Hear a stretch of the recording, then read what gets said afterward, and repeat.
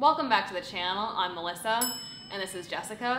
And today we're gonna share 3 apps that were so helpful during our weight loss journey. You probably have all of these apps and you're probably using them right now, but there's a missing piece to how you're using them. Let's go over the different apps and some of the common mistakes that we used to make that you might be making too. Number 1 is MyFitnessPal. The most common mistake that we see is eating back calories that are burned from exercise. So if you're doing this, you wanna stop doing that immediately. The second thing is following the suggested calories or macros that MyFitnessPal sets for you. Now, when we first started using MyFitnessPal, we followed the same suggested calories from the app and they were way too low and it made it almost impossible to stick to. So chances are that the calories that's telling you to eat is also really low for you. And the last most common mistake is selecting the wrong entries in MyFitnessPal when you're actually logging your food. MyFitnessPal is a database that anyone can add entries to. That means that sometimes the information in some of the entries are actually wrong. So what you want to do is make sure that you're looking for any type of entry with the green check mark. And if you want to be extra sure that the information is correct, you can always check it against the USDA nutrition information. The second app that we used in our weight loss journey was Fitbit,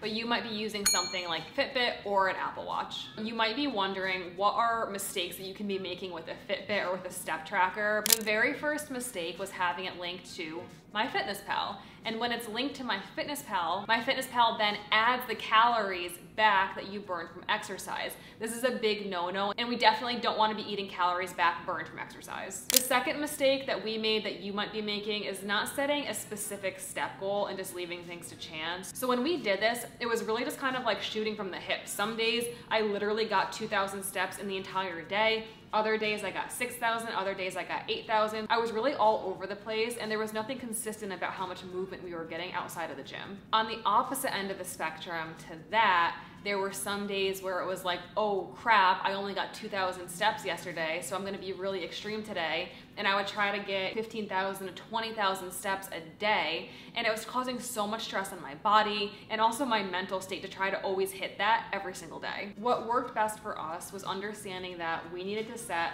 a challenging yet achievable step goal for ourselves. That way there was some consistency to how much we were moving our bodies, how many steps we were getting, and you also knew what you were working towards every day, and you felt a sense of accomplishment every time you hit that step goal. Yeah, like the little trophy that would pop up and it would be like 10,000 steps and give you a trophy and the fireworks. My first one was from Amazon. I think it was like $30. Yeah. And I loved it. It was better than the Fitbit, better than Apple Watch, like whatever. Probably gonna like electrocute my wrist right now for just saying that. The one on Amazon, it had a little trophy and it was like at the end, like when I hit my 10,000 steps, it would like celebrate. And I was like, oh my God, like we're celebrating, yay. It was so happy. And the third and final app might surprise you. Spotify. Now, you probably already have Spotify or Apple Music or some type of audiobook app, and you might even be using it daily, but I bet that there are ways that you can be better using it to your advantage if you're on a weight loss journey. Listen, like I love me some serial killer, like murder mystery type of dark ass podcast. Like I love those. Fiction books, I love all of that, even listening to regular music. But the thing is that none of that was actually serving me on my weight loss journey. The real tipping point for me, and I know for you as well, was when we started listening to more motivational podcasts or educational books or things like that that had to do with fitness and nutrition and even mindset surrounding fitness and nutrition. And the reason why this was so important is because it allowed us to be fully immersed in what we were doing every single day.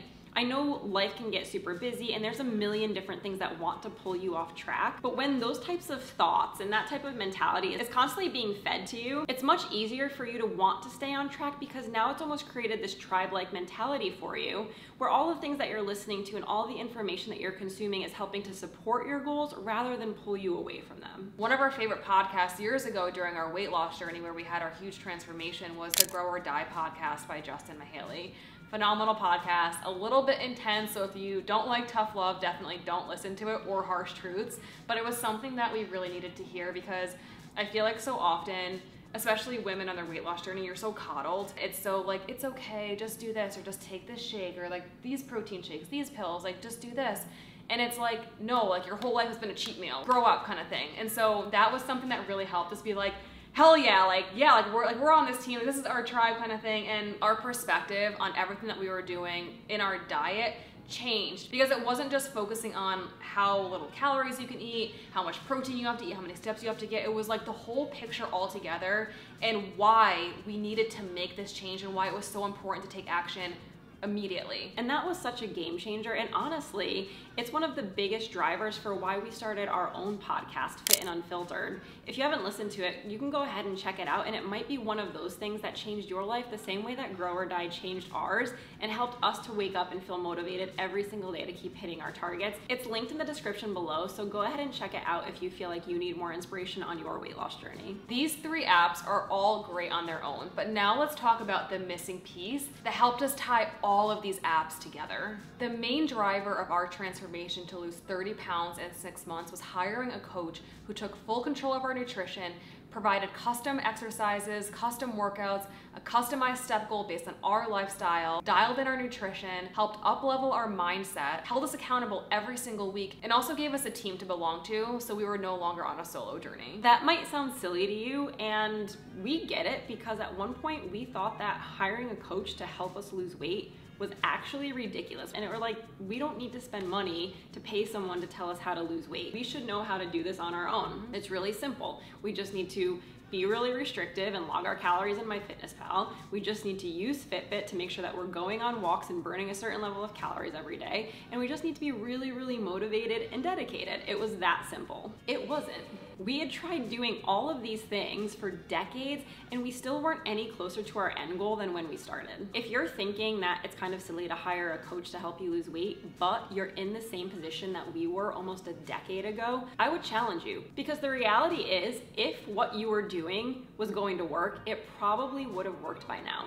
Damn! So my question back to you is, how much longer do you want to keep trying? At some point, don't you want the peace of mind to know that you are doing all of the right things, and all you have to do is show up and execute instead of hoping and guessing and praying and trying every day? That's the best part about actually having a coach, is that you don't have to worry about anything anymore. You don't have to worry if you're eating the right number of calories. You don't have to worry if you're eating too many carbs or the right amount of protein. You don't have to worry if you're doing too little or too many steps, or if the exercises that you're doing are right for you. You don't have to worry about seeing the scale not budge or hitting a plateau, and most importantly, you don't have to worry about losing weight and gaining it back, because everything is built around you and your lifestyle and designed in a way to make sure that you get results and actually keep them. If that sounds like you, and you are tired of trying and tired of guessing and tired of praying that something will work, and you just want to get results, click the first link below and apply for our one-on-one coaching program. We will literally handle everything for you and help you tie all these pieces together